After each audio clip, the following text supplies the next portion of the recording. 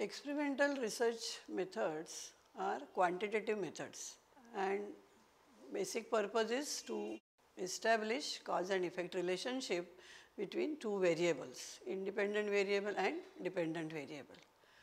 Today we will discuss about various types of designs of experimental method. There are many, but they are grouped under 5.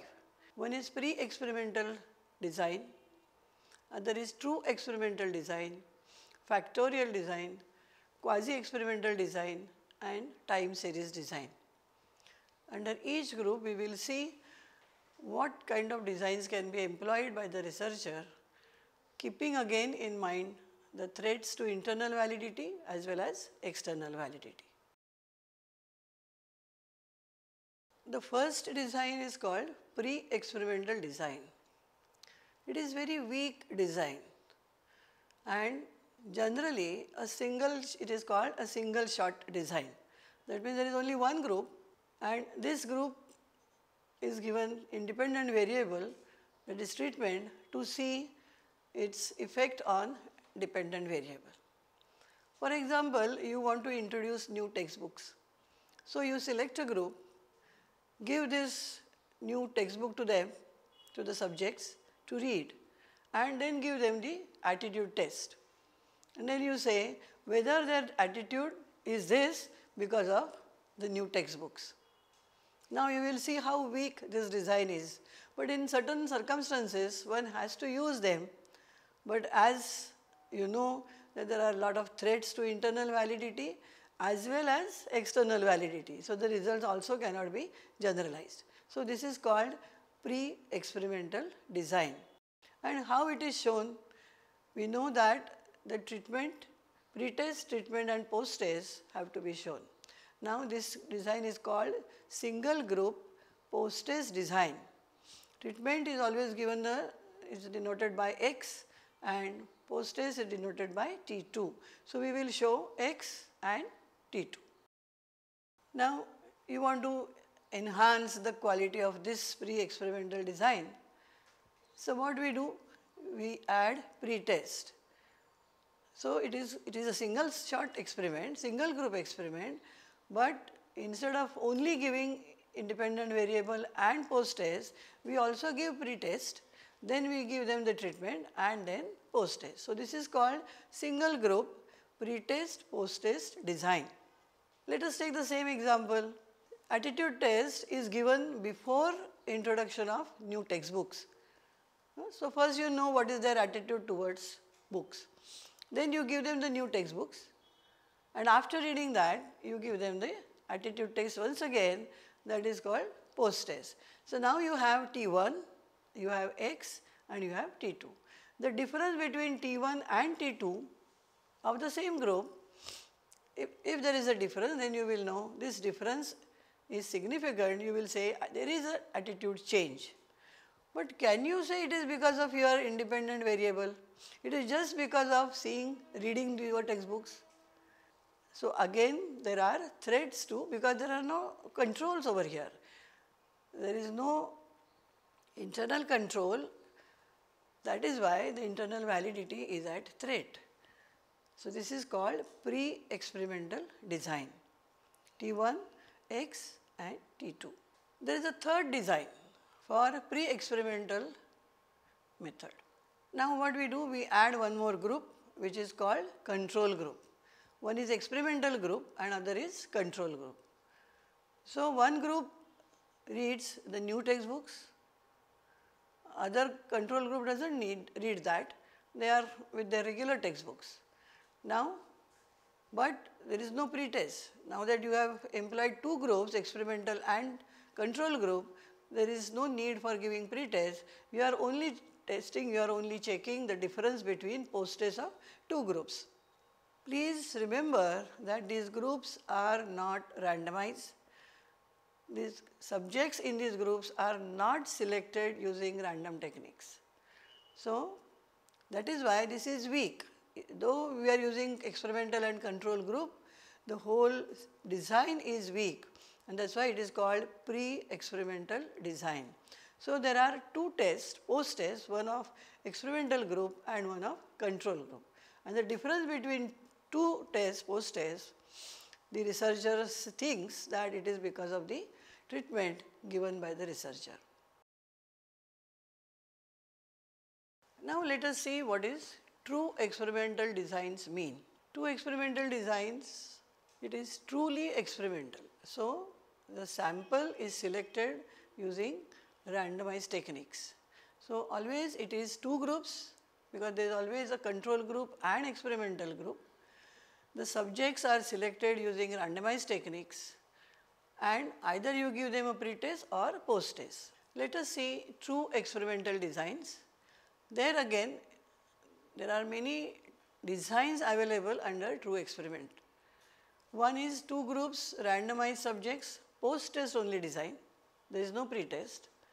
Then you add two groups, randomized match subjects, post-test only design. We will see every design in detail. In these two, there is only post-test.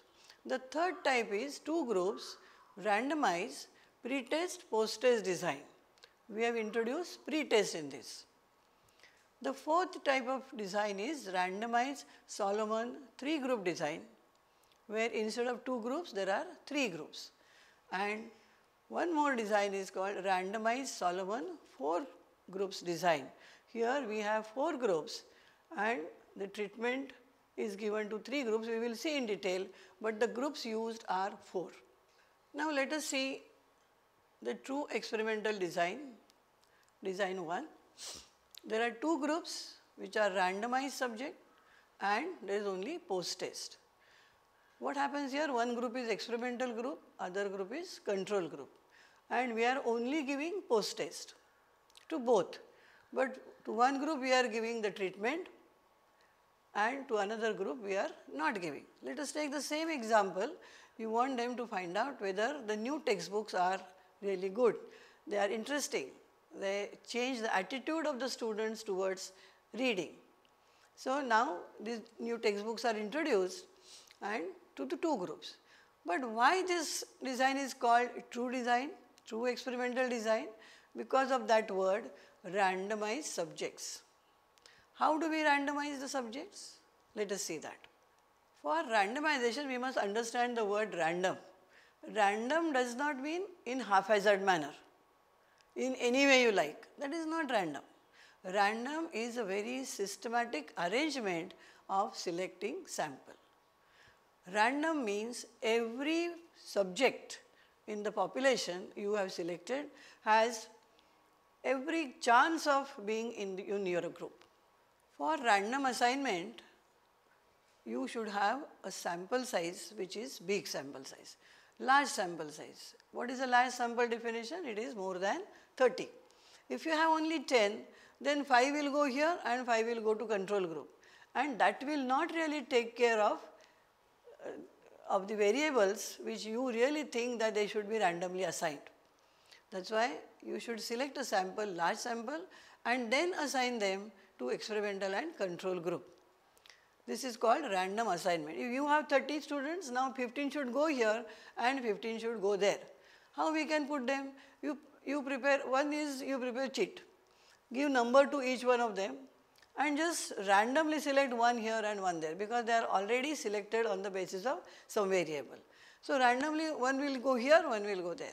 So 15 students from that will go to one group, 15 will go to that. This is called random assignment of subjects in 2 groups.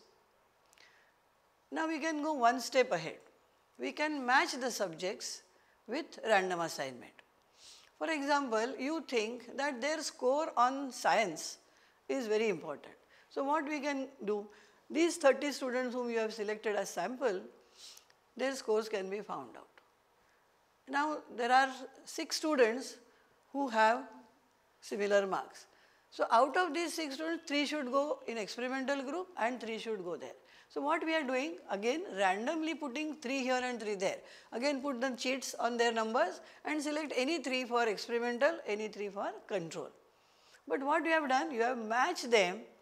So subject A and subject B have same marks, but one is in control group, one is in experimental group. Similarly, other 4 students have 48 marks or 46 marks. Similarly, you can put them randomly in two groups. This is called matching subjects.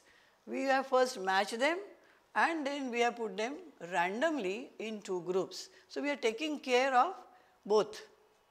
The third one is random assignment on the basis of homogeneous selection. We want to select homogeneous students in each group. Again, assignment has to be random. So, these 30 students or 40 students whom you have selected, they should be showing you homogeneous score on certain aspects which you think as a researcher is important. So, for example, if you see gender is playing a game, then you do not want boys in that, have all girls. You do not want women there, have all males. That is also possible. So, they are homogeneous group. You want all 8 standard students, you can have all 8 standard students.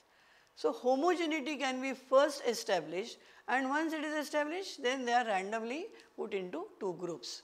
If any of these things are not possible, then what we do? We use statistical technique. There is a statistical technique called analysis of variance.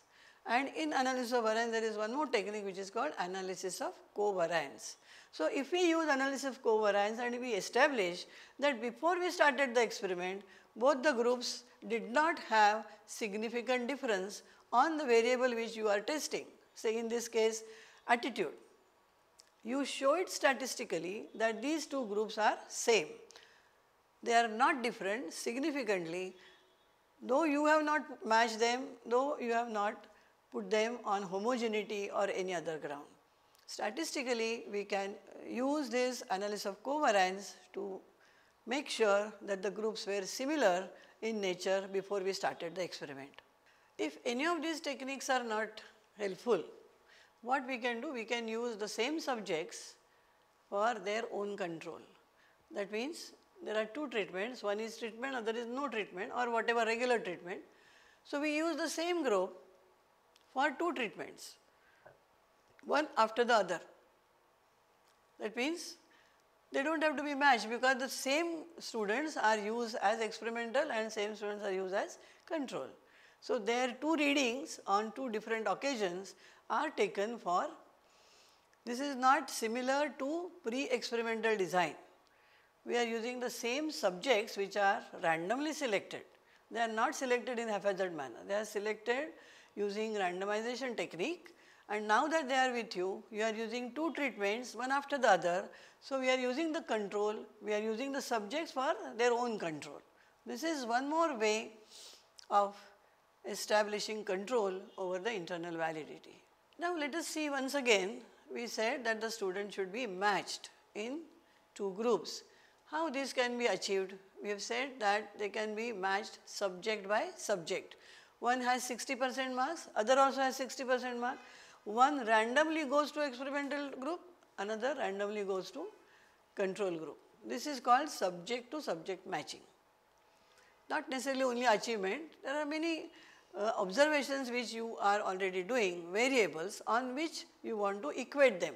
So, this is matching, means equating students subject by subject, and one goes here, one goes to experiment. So, now you are very sure that you have matched them. Another way of doing it by matching for mean and SD. What we are doing, so we have 30, we randomly put them into two groups and see the mean, average. What is the average of one particular aspect? The score, say achievement or say attitude. So, you have to see that what is the mean score of experimental group and what is the mean score of control group. What is the SD? So, if we match them on these two aspects, then we do not have to match them on subject to subject manner. So, this is what we are doing here. Instead of matching subject one by one, we are saying the group, as a group, this group has mean of say 17, other group also has mean of 17 or 16.8. So, they are nearly equal groups. Their SD is 4 here, their SD is 3.8 there. So, they are nearly similar groups. So, we can use these groups as, any group can be used as experimental, any group can be used as control group. This happens when your experimental group is in one school and control group is in another. You can't put them because conducting experiment in two schools simultaneously is administratively not possible. So you are taking one group, experimental group from one school and control group from another school. You have to see that they are equal. We can match them using the mean and SD. There is the third way in which we can match the subjects, that is ranking of subjects on matching variable. You can rank them because they may not have the same marks, but you can rank them and rank 1, 2, 3, 4, 1 goes here, 2 goes here. So the ranking also helps us. It is near to matching the subject on their variables, but finding out exactly same score for 2 may be difficult, and there we can have ranking and the first and second rank, third and fourth rank, like that we can put them randomly in either in experimental group or control group. Here the researcher's bias must not come in, because researcher is always thinking that his or her program or new textbooks or new whatever inputs are planned, they should prove positive. So in doing that, unknowingly good students, good in quote, good students may be put in experimental group and not so good students may be put into control group. This should not happen. This selection in two groups or sending them to two groups should be totally random. Then only the experiment is called true experiment. Otherwise, it is either pre-experiment or it is quasi-experiment. Now that we understand what is randomization and what is match subjects, let us go to second design of true experimental design. That is called two groups, randomize, match subjects, but still post-test design. We do not have pre-test, post-test only, but there are two groups and where we have randomized and we have matched subjects. This will look like this: experimental group gets a treatment and experimental and control group both get post-test. And the difference in post-test of both these groups will give you a definite score from which you can infer whether your treatment is effective or not effective, because these groups were formed using randomization and they were also matched on certain aspects, variables which you think are important. Now we go to still complicated, still more within true experiment also there are more strong experiments. So this design is called two groups, randomize, pre-test, post-test design. Here we have introduced the groups are selected using randomization, but instead of only post-test we have introduced pre-test. Now how is it is represented? Experimental group and control group both have pre-test. Then experimental group has treatment and both the groups have post-test. If you remember, in pre-experimental design also we had this design, that is experimental group and control groups are there and there are pre-test and post-test. So what is the difference? Difference is with randomization. The moment you randomize the sample, the subjects in two groups, the researcher has full control.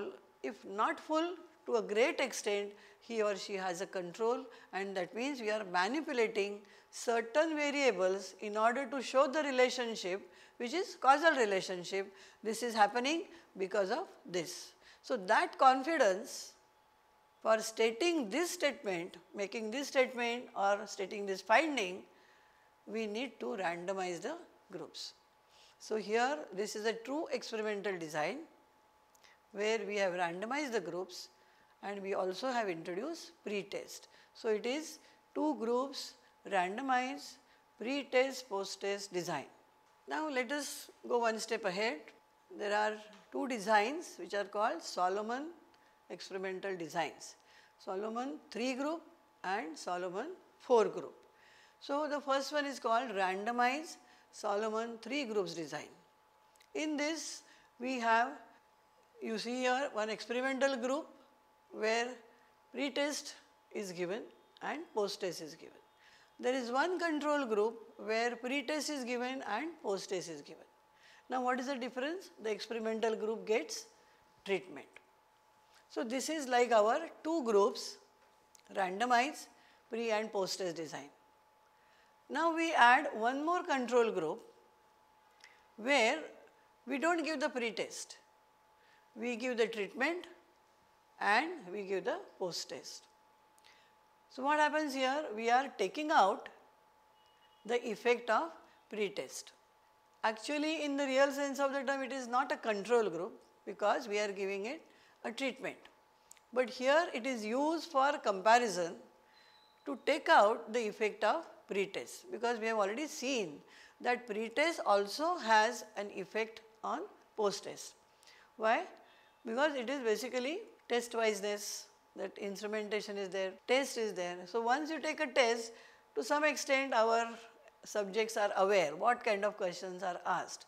So in order to nullify that effect, what we are doing, the third group does not have a pre-test, it only has treatment and post-test.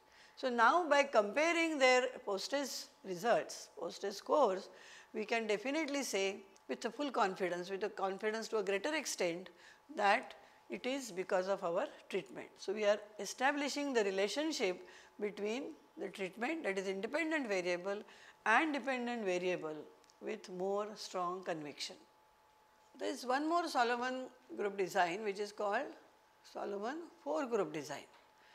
But again, that word randomize is very important.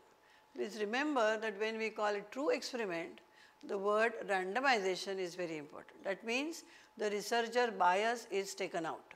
The groups, the subjects who are in experimental group and in control group, they are randomly put into those two groups. So this design is called randomized Solomon 4 group design.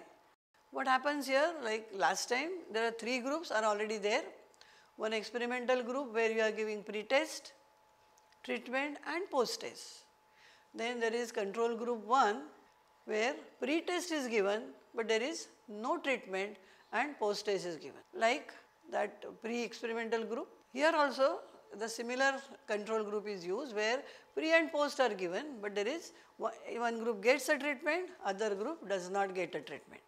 This is a regular 2 group design. Now we are adding one more group where last time we also said there is no pre-test. In the Solomon 3 group we said there is no pre-test, there is treatment and post-test. Similarly in here also we introduce the third group which does not have pre-test but which has a treatment and which has a post-test. So here we are trying to see the effect of pre-test. These post-test scores are not affected by the pre-test. Now we are introducing one more group, control group, where there is no pre-test, where there is no treatment, but there is a post-test. So we are giving them post-test only. So now you will see in this slide that there are 4 scores of post-test. Post-test for experimental group, post-test for control group 1, post-test for control group 2 and only post-test group, that is called control group 3. We are comparing these 4, keeping in mind that the second group did not have treatment, the third group did have a treatment but there was no pre-test, and the fourth group does not have pre-test scores and does not have treatment. We will have to see how to use the statistics for finding out, comparing these 4 scores. But that we can learn that a little later. Here what we are trying to do, we are trying to understand the logic of designing a research experiment which has variety of controls and the researcher can manipulate. Here you will see so many variables are manipulated. The effect of pre-test is manipulated, the effect of treatment is manipulated, only post-test is given. So variety of things, there are 4 groups. Of course, for the researcher this is more complex, but the results, the findings which you would be putting up, because of randomized groups, it is called a true experiment. It is a true experimental design and the researcher comes out with a more confidence. One more design is called factorial design. Again, this is a statistical design factorial design where we have 2 by 2 or 2 by 3 or 3 by 3. There are factors first of all identified. Which are these factors which may have effect on your dependent variable? So, generally we have only one independent variable. If you have two independent variables, if you have three independent variables, how you will analyze that, how you will organize it. So, this factorial design will tell you that it is not one by one, there are two variables. For example, you want to see whether socioeconomic status and home environment have an effect on your scholastic achievement. Whether your scholastic achievement goes higher up if your socioeconomic status and home environments are affecting that. See, then what happens? In socioeconomic status you have high and low. In home environment also you have high and low, you can also have a medium. So, if you find out, if you plan it, you will see a 2 by 2 design. In that there are suppose 2 by 2, so high ACS and high home environment, high ACS and low home environment, and low ACS and low home environment. So, there are 4, and in each cell there would be students, there would be subjects. So, you are selecting subjects who satisfy these 2 criteria, and among them there are 2 more sub criteria.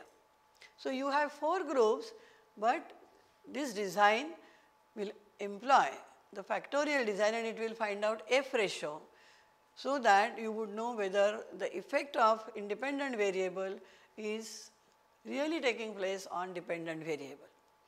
One more advantage of using a factorial analysis or factorial design is that it also gives the researcher understanding about interaction. We are isolating, ACS socioeconomic status is isolated, home environment is also isolated, but there can be an effect, interaction among these two, which generally we do not study.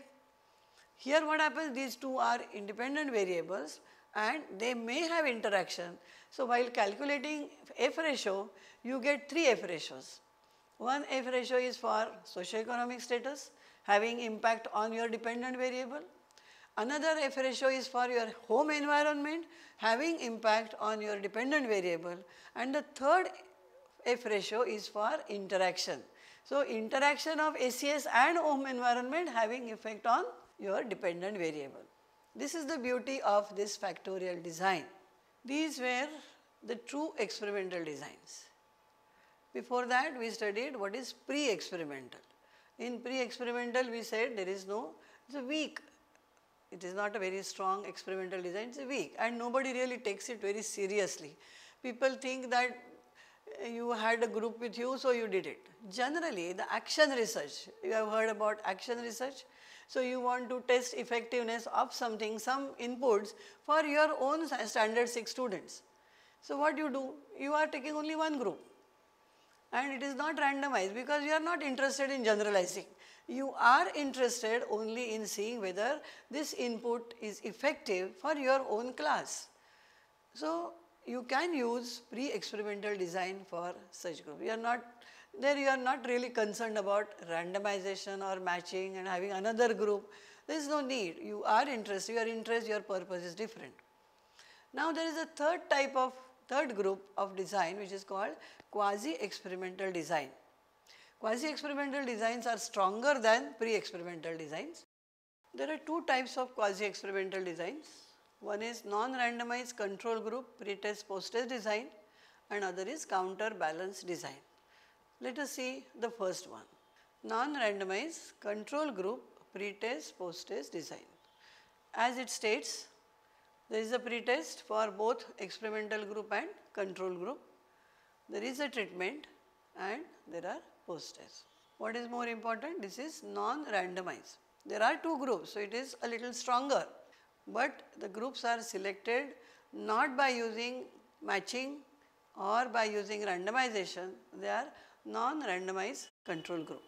Again the same example I will give. If you want to test some variable in 2 different schools, you are not selecting students out of the class of 50, you are taking the whole class and they are put into experimental group.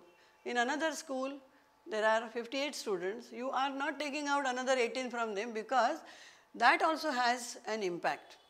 When you have intact group and you take out some students for your experiment, then the generalization also becomes a little difficult. In the sense, when they are together, do they behave differently? When they are in large class, do they behave differently when they are in small class? So, though 18, you have taken from 58 to 18, would there be a problem in generalizing? We have to think about these variables also. They may come into your taking decisions or your findings regarding the relationship between independent and dependent variable. This quasi-experimental design, like pre-experimental, it has non-randomized experimental and control group. One more design of quasi-experimental design is called counterbalance design. Here what happens? Rotation of groups is the keyword at periodic intervals. So there are two groups which are rotated for two different treatments. The counterbalance experiment will look like this. Group 1, first is treatment 1 and then treatment 2. Group 2 has treatment 2 and then treatment 1. There are two groups, but we are not calling them experimental group and control group because both are undergoing the same treatment. Only change is the sequence, first which and second which treatment. See, for example, you want to introduce collaborative methods. There are two different methods. You have two groups in your class. There are two different treatments. So, treatment 1, they take treatment 1 first and treatment 2 later. Whereas the other group takes treatment 2 first and treatment 1 later. So, we are rotating the groups among themselves. So, this is called a rotation group design or crossover design. So, researcher will get 4 readings, 2 for each group, and the difference, of course, statistically how to find the difference is another way, but the differences in these two will give you confidence in saying whether the independent variable has effect on dependent variable. Now let us see one more type of design which is called time series design. The word time is important. It is a series of measurements of dependent variable before introducing treatment and after treatment is introduced. So, you are introducing a treatment say in July. So, you will take the observations before July. So, maybe March, April, May, June, you have 4 readings. Then you give them a treatment and then you test them again on 4 different time zones. That means July, August, September, October, November.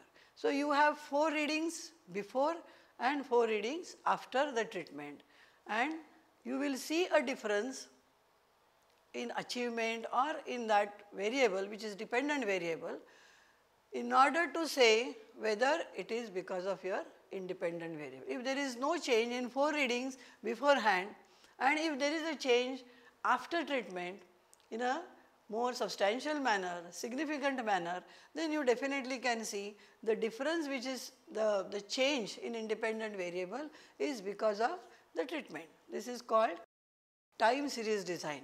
There also we can have 2 different types. One is single group time series design and control group time series design. In single group time series design, we have only one group where 4 readings or 5 readings are taken before treatment and another 4 readings or 5 readings are taken after the treatment on single group. Now there is a next design we will show you which is called 2 groups, that is control group time series design. You have experimental group and you have control group. For experimental group and control group you are taking the same readings, 4 readings on particular occasion before the treatment is given. Then you give a treatment to experimental group and don't give that treatment to control group. Then after the treatment is given, you again take 4 readings in various time zones for both experimental as well as control. So now you have observations with you which would help you to really confidently say whether this change in dependent variable is because of independent variable. Here what we have done, we have used two groups, but we have used different readings at different times. So this shows us whether there was going to be a change because of maturation, because of time, because of many other variables. So what we are doing, we are trying to consider the threats to internal validity by employing 4 different observations before the treatment. Similarly, instead of taking only one observation after the treatment as we have been doing so far, here the observations are taken again across the time, and this is for both the groups, control as well as experiment. Again, statistics which is used for it is different and we have to study that, but here theoretically you will see the difference between the observations on experimental and control group would give a confidence to the researcher to show the relationship, cause and effect relationship between independent and dependent variable. We discussed in this session different types of experimental designs. We saw that there are some designs which are called pre-experimental, some are true experimental designs, where the researcher is confident for generalizability of his or her research findings. We also discuss about time series and counterbalance experimental designs. Many of these designs can be employed keeping in mind the objectives and the hypothesis the researcher has set before him or her. To select the most appropriate one, the one which the researcher can use, for that the researcher also must have full control. He or she must know the details of this design. Also, other support is required. So keeping all these things in mind, but mainly your objectives and hypothesis, you have to select the most appropriate design for your research. This selection is very important. Thank you.